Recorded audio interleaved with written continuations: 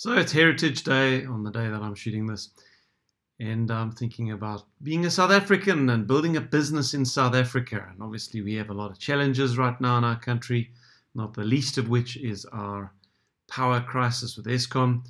But I was thinking to myself, there is one particular advantage to being a businessman or a woman in South Africa at this point, especially if you are with eXp. And I want to show you what I mean by that.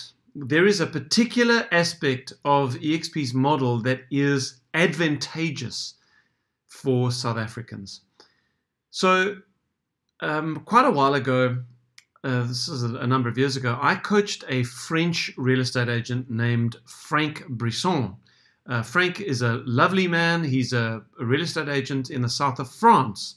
He got hold of me through Udemy, which is an online course website where I've got a course, and he'd taken my course and he decided he wanted one-on-one coaching. I coached Frank for a couple of months, but the language barrier was significant between the two of us. And so after a few months, we parted ways, but very amicably so. And then when eXp launched, which I had subsequently got involved with, when eXp launched in France, I sent Frank an email and I said to him, Frank, watch this video. And I sent him the modelexplained.co.za, where there is a 29-minute explanation of eXp's model. And I said to him, if you're interested, I can then get the French numbers to you. So I didn't hear anything. And probably 2 or 3 months went by, and I forgot about it. And then Frank sent me an email out of the blue, and all it said was, hello, Stephen. I want to join. I want to join eXp, he said to me. So I thought, oh, that's amazing. I went onto eXp's France's website. I found the little join application link. I sent it to Frank. I said, okay, just click this link and follow the process. So Frank went ahead and clicked the link. He signed the eXp France contract. And as part of that, he put my name as his sponsor. Sponsor in eXp terminology simply means that I was the person that introduced Frank. No one can join eXp globally, all over the world, without listing an existing eXp agent as the person who has introduced them. Everyone has to have an existing agent sponsor them into the business. So he put my name as a sponsor. And then I had a couple of interactions with Frank after that, but again, the language barrier was just too difficult. And so what happened was we lost contact with one another, and I let Frank go on his merry way.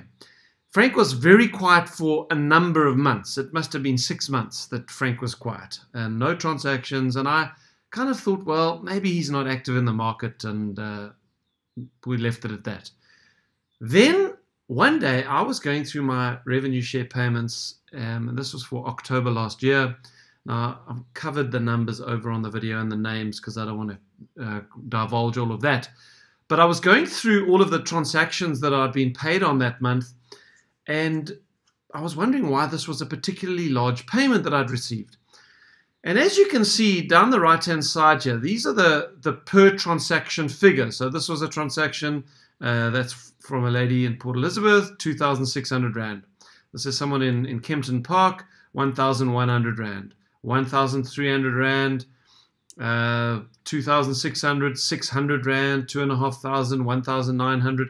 So as you can see, I get paid on average for each of the transactions in my group about 2,000 Rand is about the average that I make. And I was going through this list of transactions. There's one in Neisner, there's another one, etc. And I suddenly came across a deal that paid me, and you'll see I'll come across it now, 12,500 Rand. And I looked, and wouldn't you know it, it was Frank Brisson. So Frank had done a deal in France. Now, why is the revenue share that I earn on that transaction so much more than everybody else who are all South African agents? And the answer simply is because of the exchange rate. This was a deal that was done in French francs. As you can see, it was done in Béziers in France.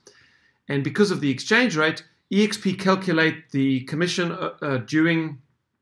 the commission owing to me as his sponsor and they then translate it into South African rands, and they just put it into my bank account as part of the bigger revenue share payment that I got that month. Now, please just stop and think about that for a second. What that means is that I have an international real estate company. I earn a percentage of the sales of estate agents overseas. In this case, an estate agent in France. What would you have to do if you wanted to start a real estate company in France? Well, you need to learn French. You need to travel to France. You would need to get some kind of work permit to work in France and to own a business in France. You would then need to get some kind of real estate licensing in France. I don't even know what that looks like. You then need to get a local office somewhere. So take out a lease agreement on office spaces. You need to fill it with desks and chairs and computers and networking and Wi-Fi and air conditioning and coffee machines.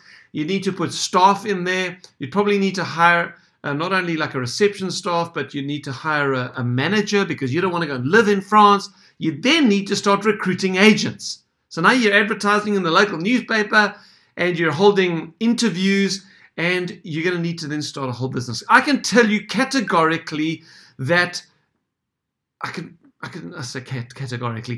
pretty much tell you categorically there is not a person in South Africa who is going to watch this video who is going to go and start a real estate company in France. The barriers to doing it are just so difficult. Well, and it would cost you hundreds and hundreds of thousands of euros to do that every year. My monthly costs on my business are 800 Rand per month. And if Frank introduces other agents to eXp in France, I will earn a share of the revenues of all of them. Now, let me expand that story. On Thursday next week, I have got a meeting with an ex-South African now living in Dubai. He was introduced to eXp by someone in my organization. I sponsored a guy called Ferdy Abrahams. Ferdy sponsored a guy called Andre Foster and his wife Lydia. Andre and Lydia worked with an estate agent in the northern suburbs named Kobus. Kobus subsequently has relocated to Dubai. When we heard that eXp was going to launch in Dubai, I say we, this was actually Lydia that did this. Lydia sent Kobus in Dubai the Model Explained video. He watched it and he said, this is awesome. As soon as it launches in Dubai, I'm in. So we are on the brink of launching in Dubai. And when that happens, Kobus is going to be joining. So all other things being equal, obviously I don't know the future and it's all God willing. But all other things being equal, what's going to happen is Kobus is going to join in Dubai when we launch there. He's going to start recruiting other agents because that's what he's interested in doing. He said to me, there are no Arab estate agents in Dubai. All of the native Arabs work for the government. It's all of the non-native expats that work in the real estate industry. So here's what's going to happen. Those guys and girls come and work for like 2 or 3 years and then they go back to their country. They come to make money and then they leave.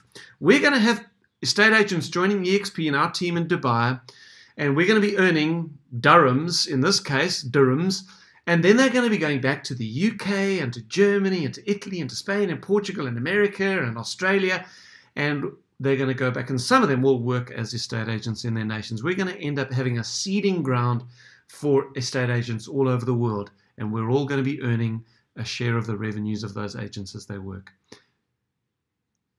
If you stop and think about that, it is the most phenomenal opportunity, because for 800 Rand a month, you can start a global real estate company, and it's not even the people that you know that's important.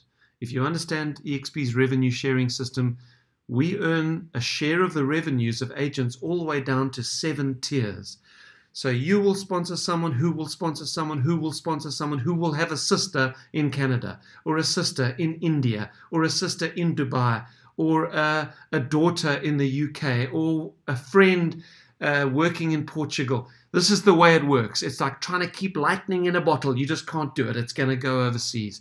So, guys, if you are wanting to use your real estate career to fund an exit plan for yourself, if you're looking for a way to generate passive income while doing what you currently do, I beg of you, please take another look at the eXp model. This is a phenomenal global opportunity, and I would delight to be able to speak to you personally and answer your questions and help you make the right decision for yourself. Maybe it's not right for you, but I know that this is right for a lot of people who are just not taking the time to look at it.